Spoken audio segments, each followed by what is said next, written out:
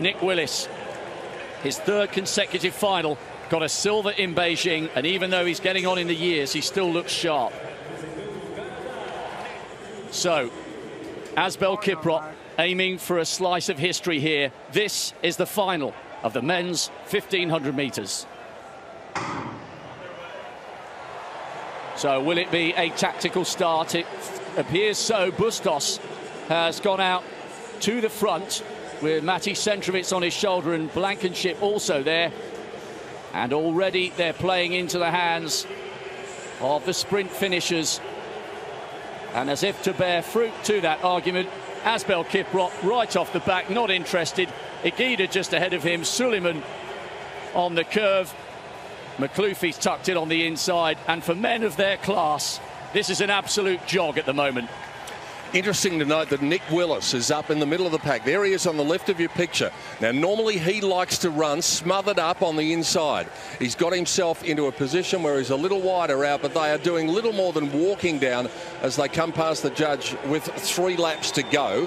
Kiprop at the back of the field, content to sit back there. McLoofie's found himself in the middle of the field. Gregson, the Australian, the first Australian in a 1500 metres final in 40 years, is poised behind Centrowitz as they go through the first lap. They certainly have not broken any records. 66.83.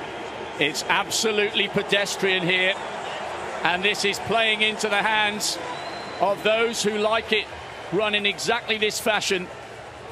Among those is Taufik McLoofie. He's quite happy treating this as a 2-lap warm-up for a 400-metre sprint to the line, and you can see him getting sandwiched there between Brennan on the inside and Musagala on his outside. This is absolutely pedestrian by the quality that these men can produce at speed if they need to. We've got 4 of the top 10 fastest men in history, and this is a pace that they wouldn't even dream of doing. Oh, and there's a faller, it's Quemoy. And that's what happens.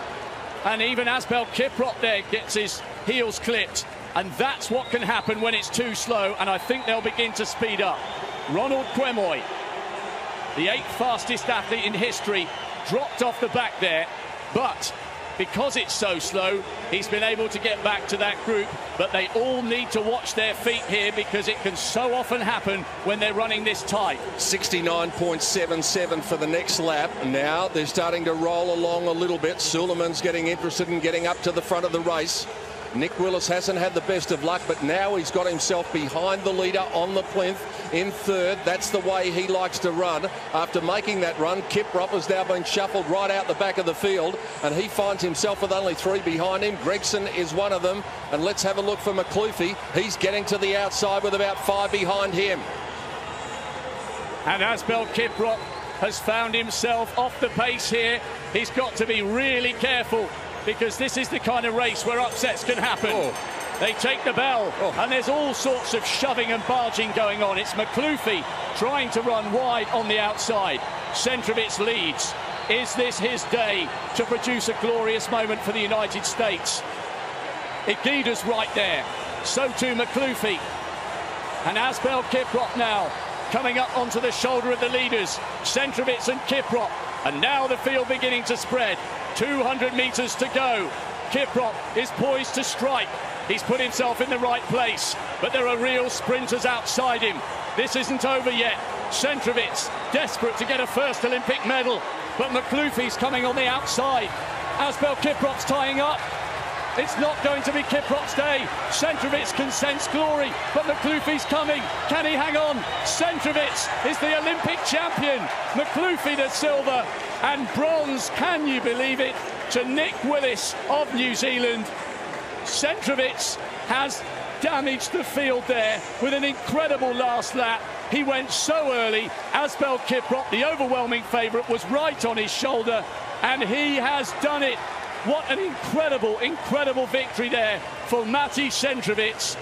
The last American winner was over a century ago, and somewhere in the stands, his father will be in tears. These are the moments these men dream of. Kiprop had his day in Beijing, but that was 8 years ago. He put himself in the right place, but he couldn't strike. And even McCloughy, after that silver in the 8, couldn't quite get past Matthew Centrovitz. His dream has come true. He is the Olympic 1500-metre champion. And can you believe it? Their official time is 24 seconds outside the world record. That is how pedestrian the pace was. And Centrovitz ran it from the front of the race. And he said, well, I've got a kick finish, just as you guys have. It looked as though it was going to be keen early on when a couple came out, including the Spaniard Bustos.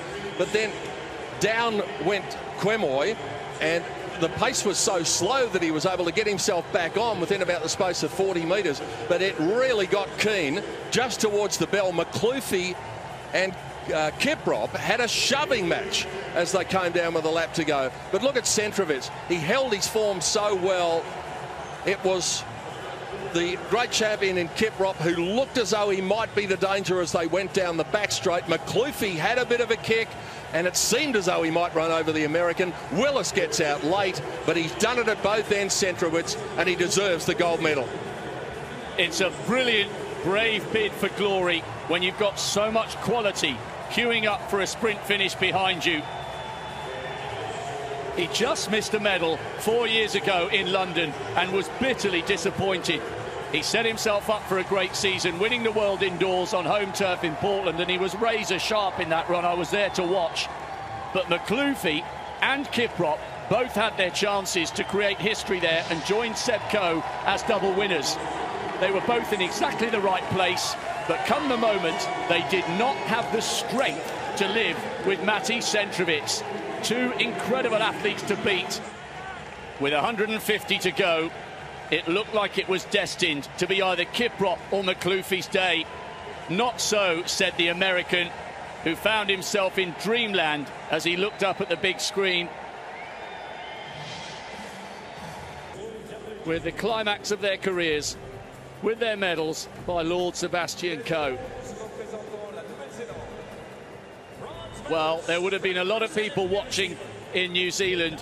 What a fine career it's been for Nick Willis. His third consecutive final. It wasn't quite a replica of the legendary exploits of Lovelock, Snell and John Walker 40 years ago. But a silver in Beijing, a little fist pump there. He is a masterful tactician, and while all around him were beginning to crumble, Willis kept his composure, and he has a second Olympic medal. And you know that Seb Coe would have enjoyed watching that race. World indoor bronze earlier this year. He looked pin sharp and still going well as he flourishes into his 30s. Nick Willis takes the bronze.